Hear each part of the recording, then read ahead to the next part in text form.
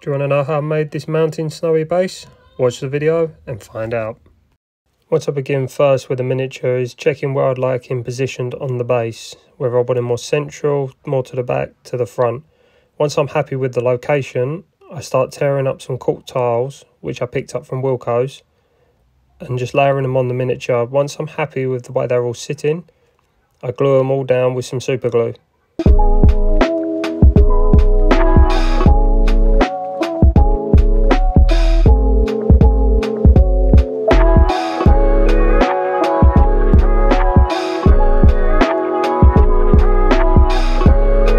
Once you're happy with the way the miniature is sitting, I gave the whole base a coat of typhus corrosion just to add a bit more texture.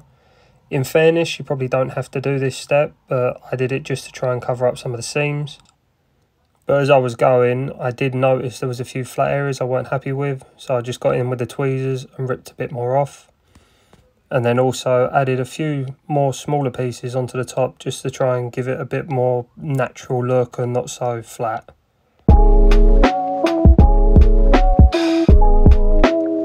Once I was happy with the way these two top pieces were looking, I coated them again. Now the general base idea is down, I started adding some mushrooms which I picked up by Infernal Prints on eBay. They're a great scale mushroom for this sort of project, so I scattered a few around and just super glued them in place.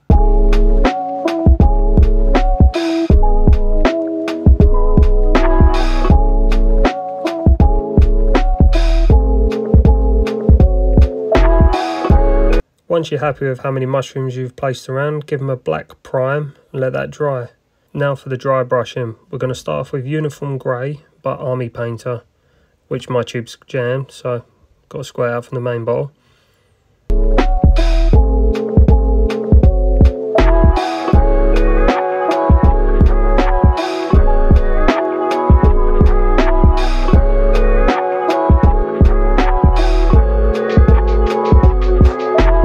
Next, give it a dry brush of Gorgon Hide, which gives you a bit more of a blue sort of tint to the stone to make it feel cold.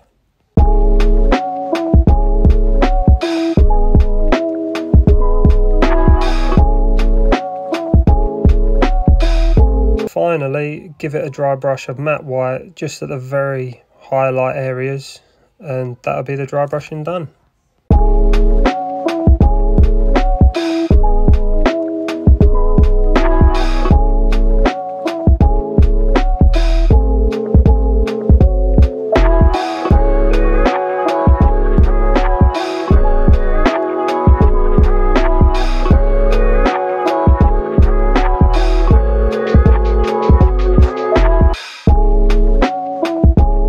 Next, we're going to go in and paint all the mushrooms whatever colours you like.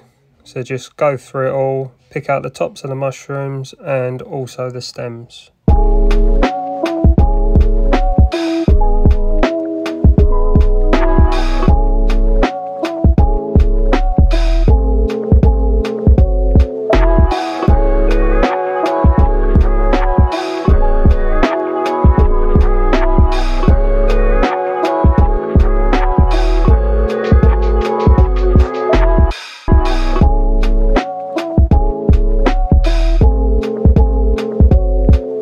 Once the base coating's done, go back and hit each of the mushroom caps, just the tops, with a highlight.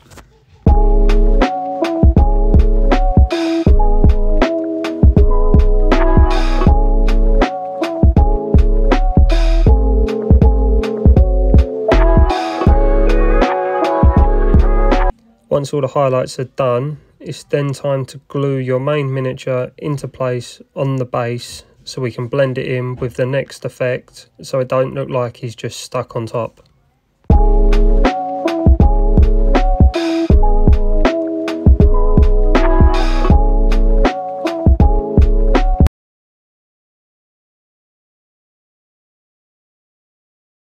Now it's time to make the snow for the base. First of all, take some Woodland Scenics Soft Flake Snow and pour it into a container. I'm just using a plastic shot glass here. And then next of all, you're going to need some PVA glue, and then just pour in a small amount.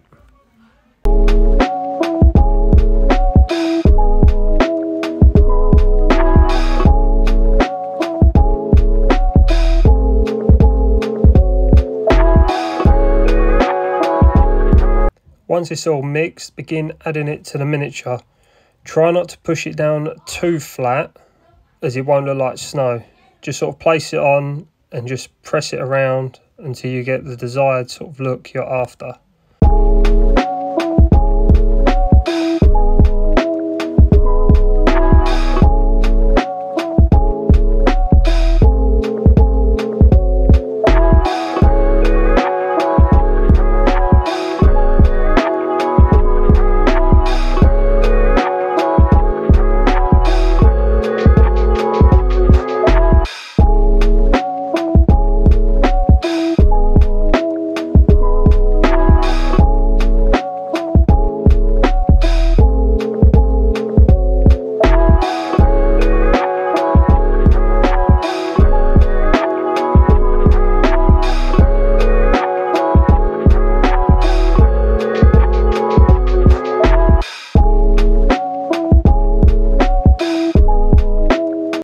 Now with the base fully covered and you're happy with the way it all looks, next I get a paintbrush and start just adding a few bits to the miniature just to tie him into the base, just so he don't look like he's just stuck there. He looks like he actually belongs in the scene. Just by adding a few flecks of snow here and there where it would gather, it really ties him into the base.